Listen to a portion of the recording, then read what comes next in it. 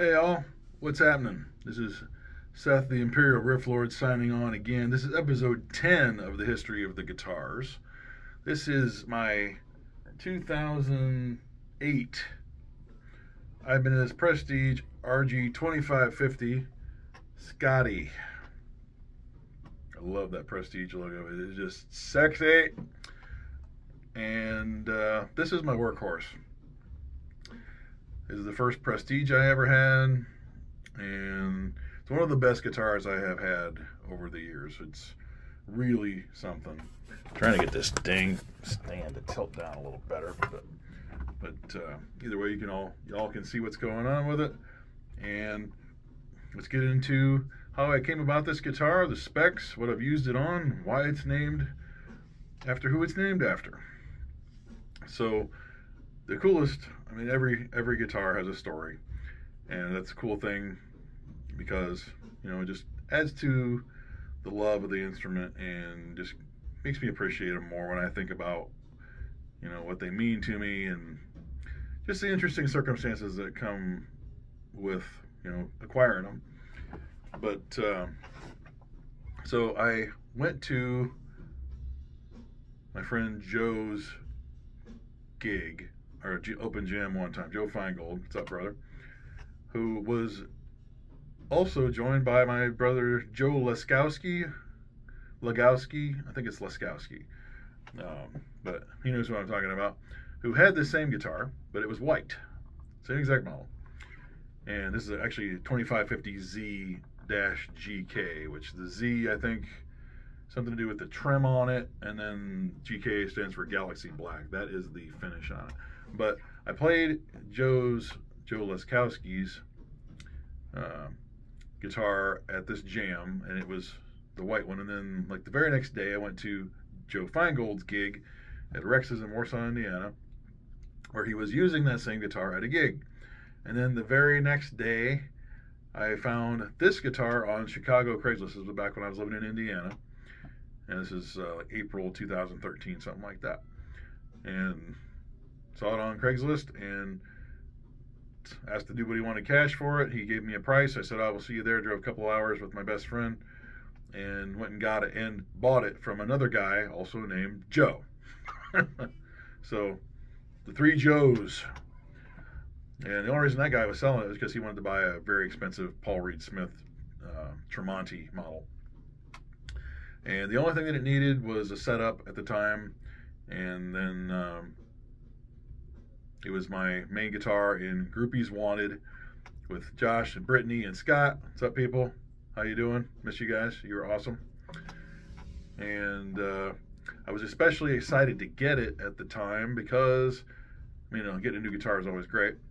But the only two Ibanez guitars that I had were my Gem and my JPM. Kalel, Mr. Caterpillar is the Gem. That was in an early episode of this series. And Kalel is the JPM, which I mentioned in episode 9. And those are collectible, very expensive, very hard to replace guitars that I did not want to take into a smoke-filled environment, much less one with a bunch of drunks. And so they were not guitars, nor are they now guitars that I gig with. I don't gig much. I'm looking to change that soon. I am in a project called Badass Beauty. We're working on the set list right now. Heavy, intense, in your face. Might as well be metal with like R&B and soul kind of grooves. Really, and funk stuff too. Really great. What's up, La Quinta? And Ian and Benton and Tyler. He's the new guy. So anyway, so I started playing with Groupies Wanted. The first gig I played it at Rex's. Didn't test it first through my amp. I knew it was going to be so awesome. The pickups were, of course, I love stupid hot pickups, but it was not the best gig because I spent too much time messing with it. So I learned a valuable lesson, and that was make sure that you test your gear before you have a gig. Just make sure you know what it's going to do, what it won't do. But I got through the night. And then that was my main guitar. It's still my main guitar when I do performances for the most part. I got so many damn guitars now, it's insane. But this is the workhorse. This thing is super versatile. It's got the 5-way switch. It's like a Strat. And I can do any style practically on this thing at all. It's not just a shred machine, even though it does that exceptionally well. And that's what a RG is for. It's a gem without all the cosmetic trimmings. Doesn't have the monkey grip, the 4 top scalloped frets, and doesn't have the lion claw cutaway underneath the trim. And depending on what version of gem you got, different pickups, and some of the bridges are slightly different. But it's been my main guitar since. And when I moved back to LA in 2014, I can't believe it's been 10 years ago, at the end of April, of course, it was my main guitar in Red Rock, the first band I joined. What's up, Red? And bass player's name, Rich. Jamie and John, RIP to both of you guys. Played 6 gigs with them. And then later that year, or the next year, 2015, I played it as my main guitar in the Stephen G. Williams band. I miss that dude. What up, sir? You are a stellar individual. Heavy instrumental rock. Only guitarist gig I've had that I was, and even though I played the solo on trying to remember the name of the song. I can't remember. Very Pink Floydish. I played a solo on that song on our first gig at the Piano Bar in Hollywood. It's not there anymore, or it's something else now. But we were the last rock band to play there, and we did 3 gigs, and that was a great gig that I miss playing. We keep in touch, and thinking what else after that. Stephen G. Williams. Played it in Arden and the Wolves. I only played 5 gigs with them. Took this to Vegas when I played at the Hard Rock Cafe, early 2016. This was in the video that I did with Heavy Justice in 2017 for Macabre Melody and Bone to Dust. Did not play this on the recording, so that was the JPM. But this definitely matched the aesthetic for the video much better, not the like the clown type colors. And it's just been the guitar that I use, generally my go-to if I have a show. I've got an audition coming up on the 17th with a cover band, and I'm going to be using it for that. And it's one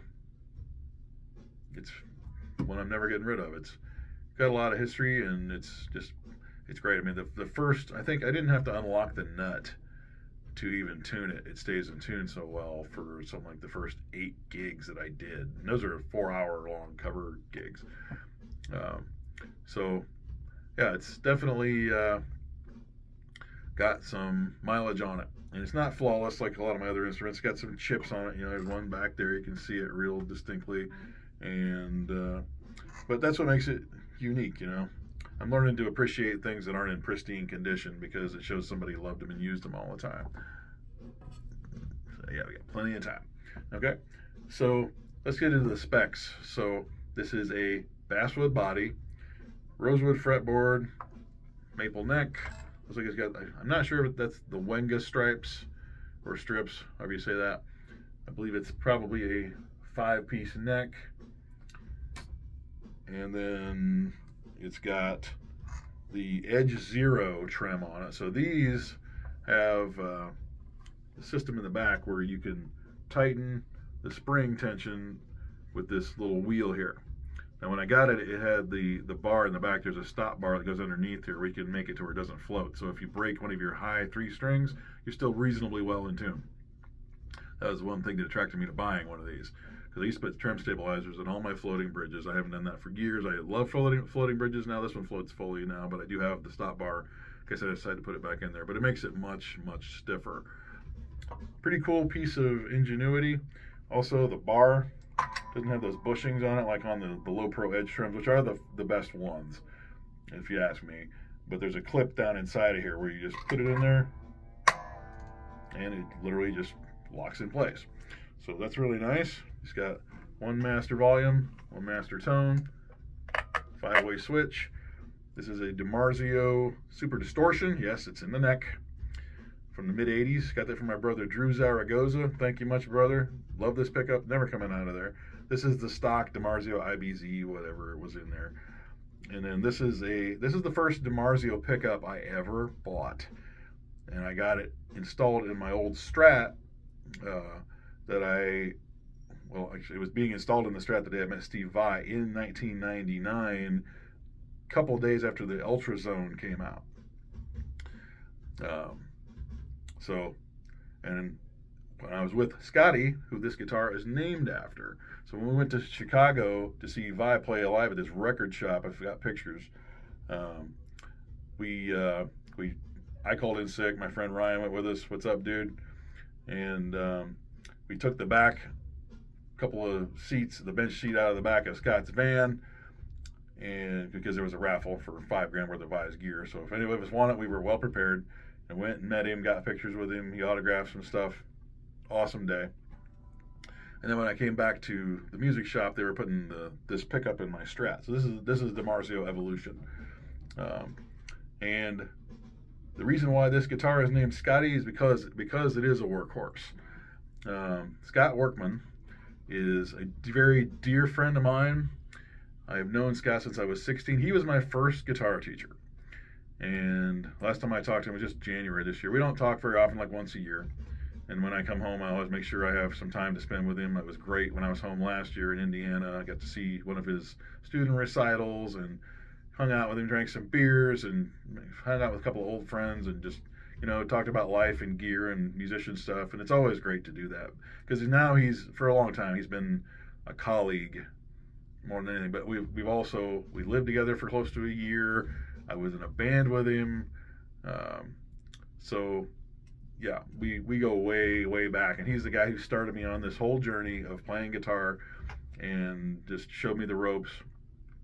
And I can't say enough good things about him, but the dude almost never sleeps. He's pursuing a doctorate in music education now. And just amazing performer, amazing player, amazing person. And he also is the guy who got me into Ibanez guitars and DiMarzio pickups.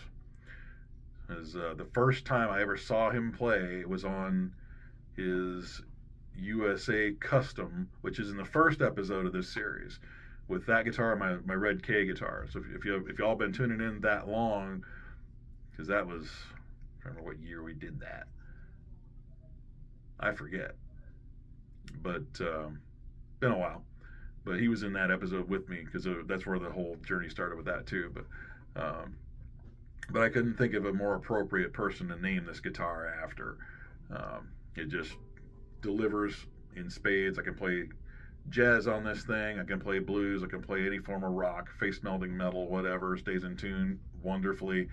And it's just, it is a total shred machine. But it'll do a lot more. And these kind of guitars tend to, they're definitely built for that type of playing, but they don't get enough credit for how much else that they are capable of. So as far as anything I don't like about this guitar, I can't think of anything, honestly. I don't absolutely love the bridge completely. It functions and does what it's supposed to do, but it's not a low pro edge. Just nothing can be that but one of those, because that is the best bridge that Ibanez ever made, at least that I've ever had, as far as a Floyd type one. And of course got the Godo tuners on it. And yeah, this is also one of the only pickguard guitars that I have where the pickups are actually attached to the pickguard. Eddie, I'm thinking about all the guitars I have. I'm pretty dang sure Eddie is the only other one that has that on it, because I don't have any Strats or any traditional type guitars. And then my gem, Mr. Caterpillar, it's got a pickguard, but it's purely cosmetic. It just sits on top of the body to avoid it getting scratched, which is what a pickguard is generally for. So I'm trying to think of anything else I use this guitar in. Oh, actually, let's give a quick sound demo. I'll just kick the gain on. So we got, I'll just put so here's the bridge pickup.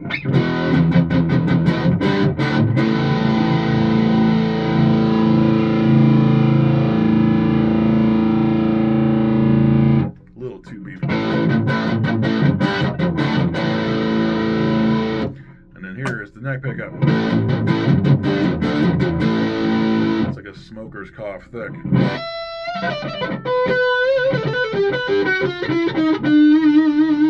Or workhorses.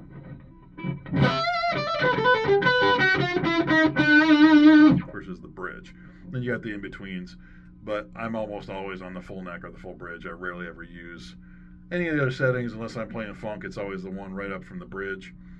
And if I'm at church, most of my guitars are too loud to be in the full humbucker mode, so I'll flip it to the one down from the neck or from the bridge. That is Scotty, again, a 2008 Ibanez RG 2550Z-GK Prestige. And it's been with me since 2013. Giving this guitar a lot of love, and it's going to get plenty more. It's not going anywhere. And very glad to have known Scott as long as I have, and just in the ways he's influenced and supported, and it's been part of my musical journey for so long. I mean, the guy was right there at the start. So, and seeing that this is my workhorse and he is the overachiever that he is, was definitely appropriately named. So, signing off until episode 11, and I'll let you find out what that one is when it airs. So, peace out. If you like what you see in here, please tune in and hit the subscribe button, and we'll see you on the next episode. Up the irons.